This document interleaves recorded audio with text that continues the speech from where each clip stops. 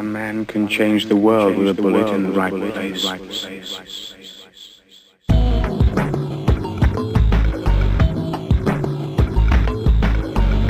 Welcome back to the podcast. This is known as the New to Pew Podcast. My name is Max Fallis. Thank you for listening. Thank you for giving us a shot. Thank you for downloading the data into your podcast aggregator. And I'm not alone. No, you may ask yourself, who the fuck is that guy? My co-host is known as the BBR Bagman. Sir, how are you? Hi. I'm just happy to be here. We're happy to have you. You know why? Because you light up my life, sir. And that is the episode title, number 15, I believe we're at now. We're on 15, dude. We're going to talk about lights, LED flashers, and cool stuff to tactically help you see your target. This came from a small video that I dumped into on my YouTube rabbit holes of should you have your tac light on your handgun for home defense or have it in the other hand? And there's various schools of thought, so let's talk about it. On the gun or off the gun? What do you got? So your options, as discussed, are basically a handheld light versus a weapon-mounted light, which is often abbreviated as WML. And that can be mounted to a handgun or mounted to a rifle or mounted to a shotgun. But the idea is that you can have a light on board on the firearm versus a handheld flashlight. And this is always a point of contention because some people are adamant in the belief that it has to be on the weapon, and other people don't follow that belief, and for whatever reason, people get angry about it. So you can find a lot of internet arguments about the subject.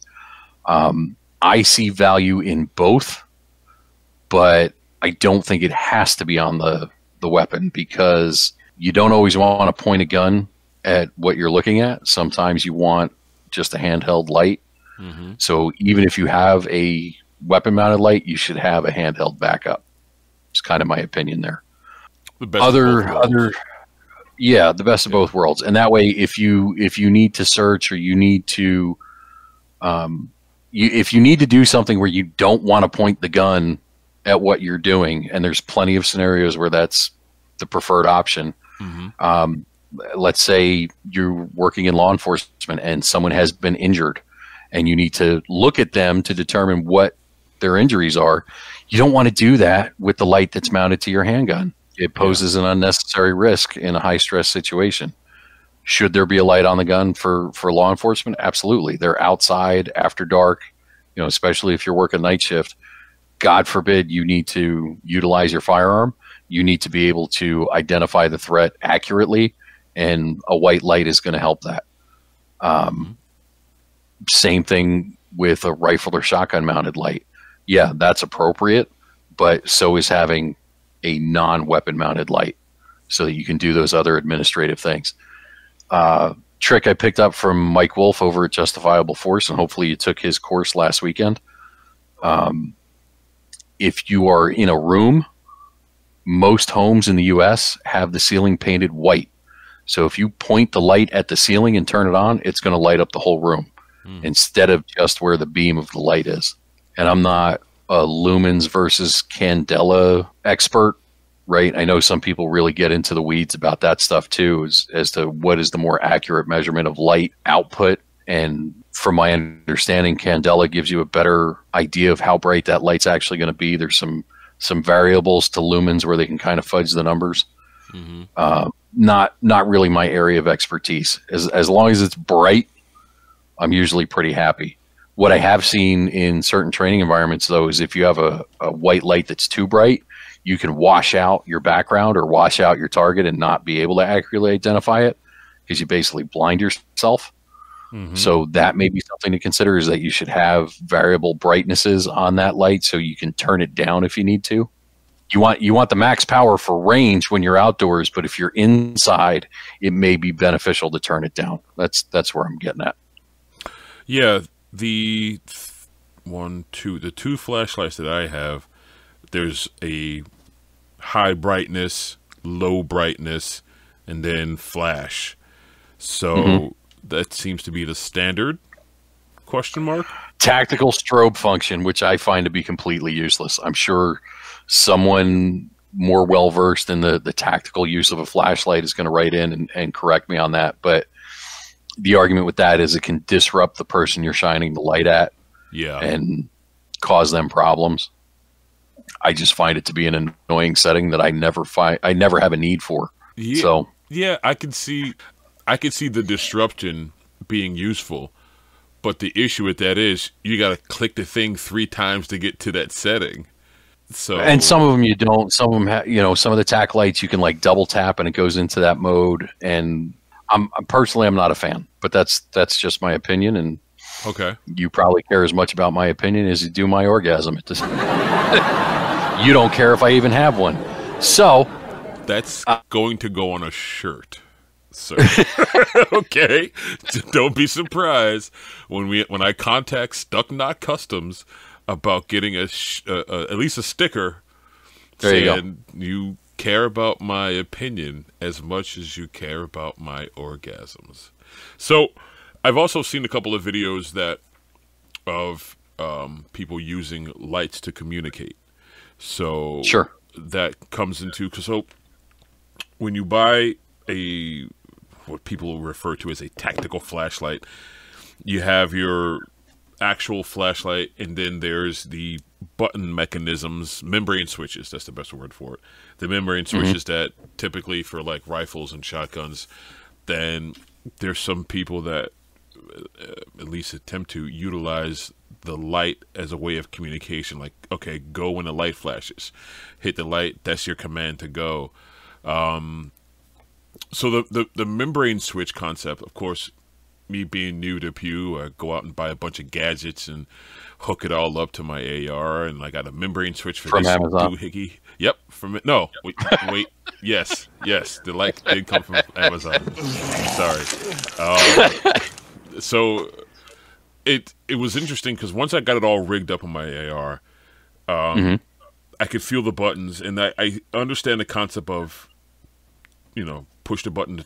You want to go into the room. There's also the cautiousness of you don't want to reveal yourself too early. You know what I mean? So if you're trying to silently move through a location, for like a better term, you don't necessarily want the light on you all the time. You don't want to signal where you're pointing the gun. You don't want to signal where you are if you're in a hostile situation like that. So I guess what I'm trying to say is that there's a method to using a light in a hostile situation, I would say, like that.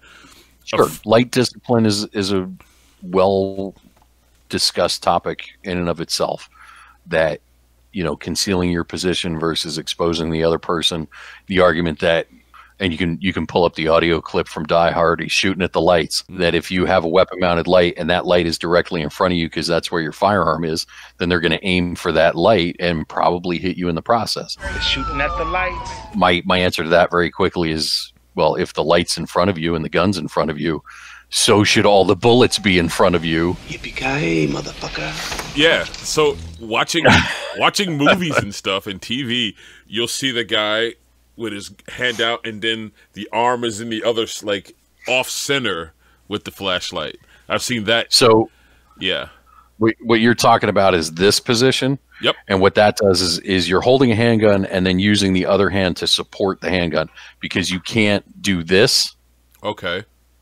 You have to cross your wrist with your support hand underneath, and then your hand wrapped up around the outside of your gun hand, so that you can operate the light that way. There's also a way of what's called a split finger technique, so that you can hold the gun with 2 hands and still actuate this light. There's a bunch. There's whole courses just on running a light and a gun. The other thing that I would like to warn the audience about, especially the folks that are new, is that when you buy a handgun and you get used to shooting that handgun, and then after a couple of months you decide to add a light to it, all of a sudden people start having firearms malfunctions, that they're getting jams and stovepipe malfunctions, and the gun won't feed properly. And I've had other instructors get very annoyed with me when I tell them that they're limp wristing. Hate it. I am not. I'm an experienced shooter. I put a light on this gun and all of a sudden it doesn't work. It doesn't make any sense.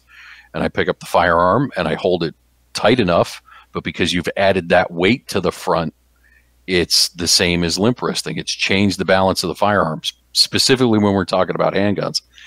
And that can cause the slide to not move the way it's supposed to, because now your balance is off and it's effectively limp wristing. So again, you have to really lock that firearm into position so that it cycles properly. I can think of one instructor in particular who was deeply offended when I told him he was limp wristing. And then when I picked up his firearm with the light that had just been, I think it had jammed 3 times in a 10-round magazine, and I was being kind of a jerk. I know you're shocked. I blew through 2 of his mags right there. You need to leave. That is disgusting. Like, reload, boom, boom, boom, boom, boom, boom, boom, just as fast as I can. I was like, yeah, it seems to be working fine for me. So he got really steamed. So you're saying limp wristing. Is it when it cycles back, being that you have it? So like, how does that mechanically mess? Anywhere in the process of the gun firing and the slide moving back and forth. So it moves to the rear, ejects the round, moves forward, picks up the new round, and loads it into the chamber. If anywhere during that process your hand moves up or down, it causes that line to now become elliptical, and it's going to either short stroke or not move the way it's supposed to, because we've added this extra plane of motion to what should be a straight line. I've also seen a discussion about if your light protrudes past your firearm versus it being flush with the barrel.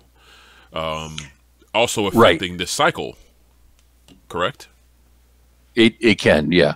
For the reasons we just talked about. The other thing that comes into play there is, depending on where the light is mounted, can affect how a shadow is cast, and you could be losing part of that light. So let's say you've got a light mounted to your AR and your barrel extends 4 inches past the end of your handguard, right? And your light is mounted at the very end of your handguard. Well, now that barrel is eating some of that light, and you could be creating a blind spot there. The shadow of your barrel could be creating a blind spot that you're not aware of. The other issue that comes up all the time is the carbon fouling coming off of the firearm when it's being shot, covering the lens of the light, and now you're losing a lot of that brightness, and it can be a nuisance to clean. Pro tip, take a chapstick and rub that on the lens of your weapon-mounted light, and then you can wipe that stuff off real easy. Smart thinking. Now I know. And knowing is half the battle. G.I. Joe. That prevents it from, like, caking on to your lens. Yeah, because it's not going on dry. There's a thin film in between. It just means that you can wipe it off a little bit easier. What other kind of tips and tactics should we talk about with the light concepts? When you're talking about a long gun, you have to be careful to you have to make sure all your accessories play well together. So if you have a light and you have a tape switch, which is that membrane switch you were talking about that gets mounted on somewhere else on the forearm, you got to make sure those are working in conjunction properly. If you're adding a sling, depending on where the sling is mounted, that can get hung up on the light. And if you're really doing aggressive movements and your sling is caught up on your light, it can end up breaking the light off, and then you don't have a light on your weapon anymore. Yeah, I've seen all kinds of stuff go wrong in classes. The other thing I've seen is that on occasion, really expensive lights go down when the cheaper light doesn't. So you want a light that's going to be impact resistant and all those things, and that's not necessarily the $500 Surefire. Sometimes the $200 Streamlight is a better option. Going back to the heydays of the 80s, something that always sticks out in the Delta Force, all the motorcycles and the cars had a blue light as opposed to regular high lumen. is there any advantage to having a blue colored light? Because blue's my color. So if I can, I got it. Like, I'm gonna help you plug in an audio clip there because I have the perfect one from Rambo. What does this one? It's a blue light. What does it do? Turns blue. So I don't know if they were doing that for theatrical purposes. I know red light is less disruptive to your natural night vision, and therefore is better in those limited light scenarios.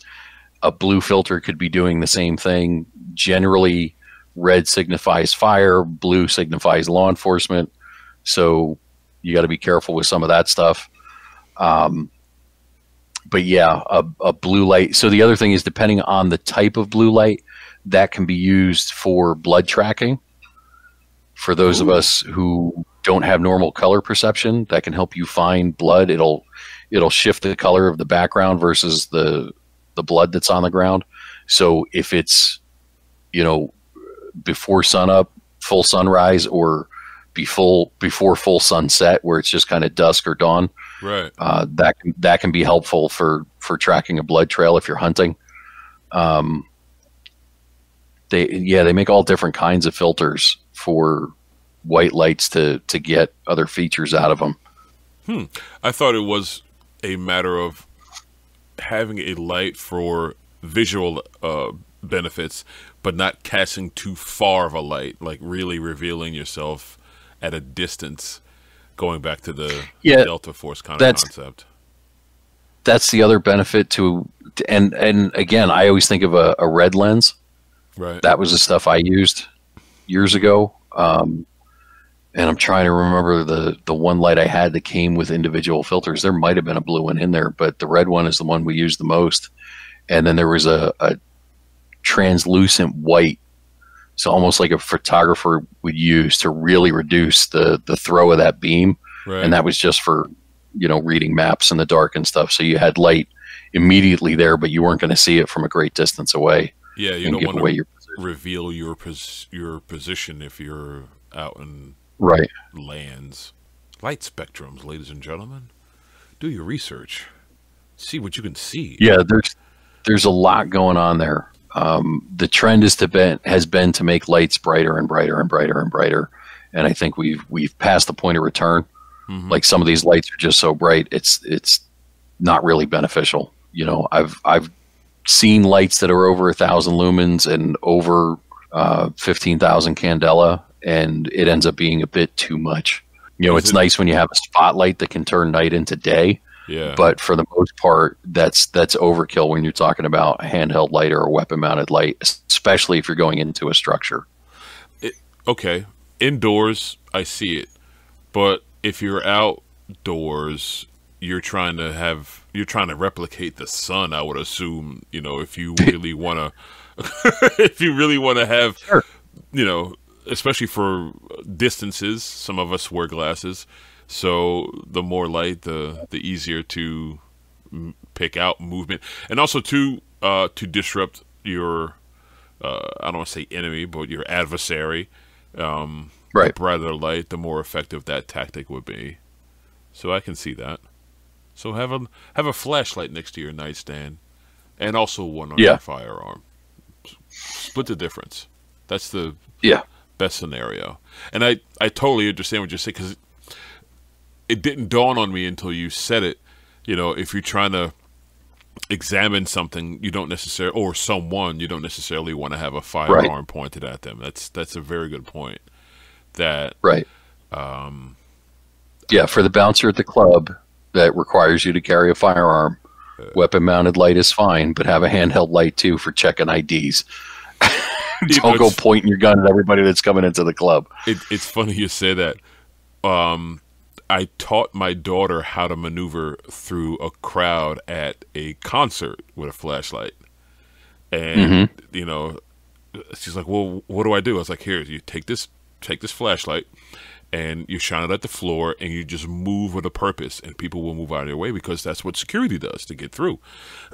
And it totally work. My child has been at the front row of almost every concert now that she's been to because of this tactic. People just move out the way, especially when there's this large black guy following behind her. Like, she's like, right, oh, this works, Dad. I'm like, yeah, I know, because, you know, it's tried and true. Yeah, that's what it is. It's not you cruising behind her. It's the little light in front of her. Yeah, sure. It's the Dollar Tree flashlight that I'm giving you. The Dollar Tree flashlight does it, not the 6-foot, 300-pound Titan. Yeah. No, all you need is 3 AAA batteries and walk with purpose. You'll get to any front row of any concert in the club. Just moving with purpose, like you're headed somewhere important. Yeah. Generally, people will get out of your way. Very true.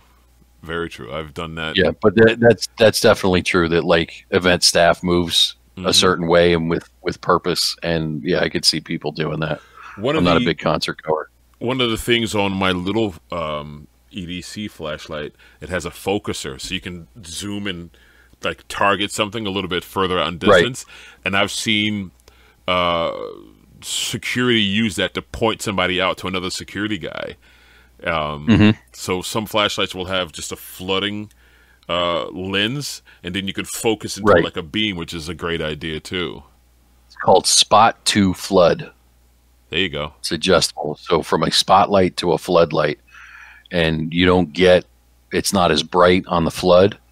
It's much brighter on the spot, but yeah, definitely beneficial in both modes. Well, speaking of spotlights, we got a sponsor for this episode, sir? How about Pete and Pedro? There you go. This is going to mess with people because last episode I did Naked Armor, and this episode I'm going to do Pete and Pedro, which is another line of men's hair care products and personal hygiene stuff. And again, I've had great success with their stuff. You use their beard balm. I do. And their brush, their exfoliating bath brush thingy to scrape all the dead skin cells off you when you're coming home from a hard day of work. I dig it. Like, it's okay.